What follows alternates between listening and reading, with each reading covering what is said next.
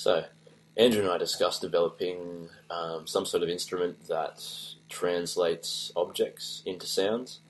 Andrew's been working with slit scanning for a while now, and he put together most of this code that takes the RGB and luminosity values of an object in front of the webcam and converts that into a sound. I did the work on the oscillators, pushing those values into the oscillators and trying to get something interesting out of it. I particularly like noise and quite chaotic sort of sounds, so that's what I went with. That's basically it, like taking this slit scan, it takes a pixel sort of chunk and rotates it around and gives us this sort of this noise. We have just the various RGB values getting pushed through to the oscillators and using particularly the RGB values to modulate a set frequency. I'm going to turn it up now and I'll show you.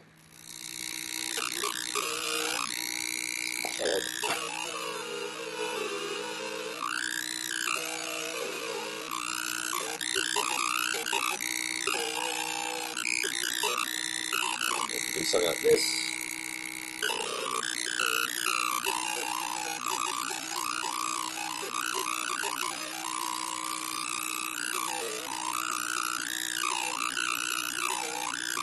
And you can see the variation of the RGB values down the bottom with the debug mode down here.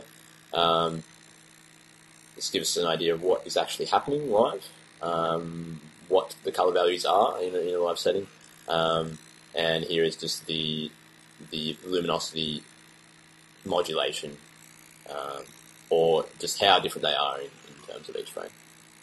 I'll go back.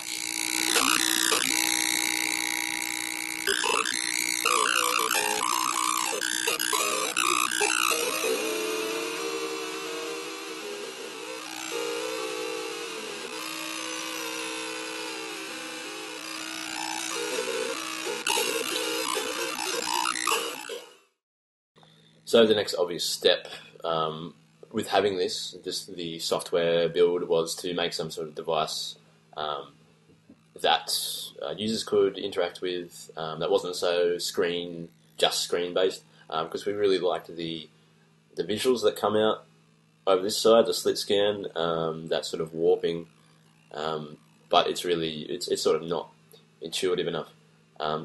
So we attached a webcam to sort of arm and had it set over a record player with no motor inside, so you could freely move the record player as you wish, and then you put objects on the record player and play the objects essentially.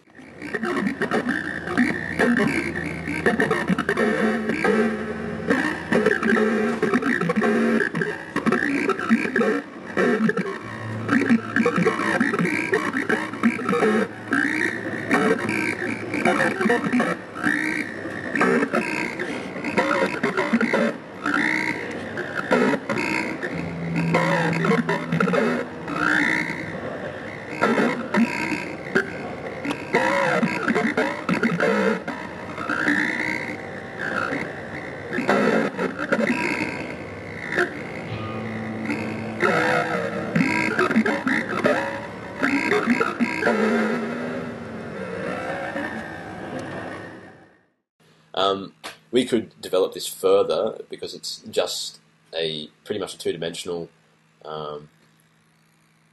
information input. If we had a Kinect system in terms of a infrared system, we could actually measure the 3D space of an object as well as its RGB and luminosity values, and we would have a lot more information coming in that we could push through more oscillators or give it more tonality or modulation.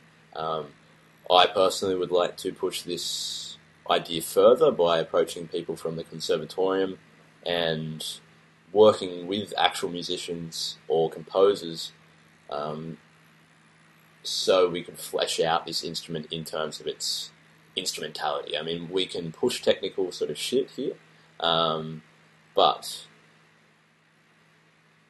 we're not musicians yet, so we should be working with people who actually understand musical theory, and then we can tell them we have these sets of values. What do you think we should do with them, and how can we progress sort of in chord structure or mathematically to produce something that isn't so noise based? Perhaps, I don't know.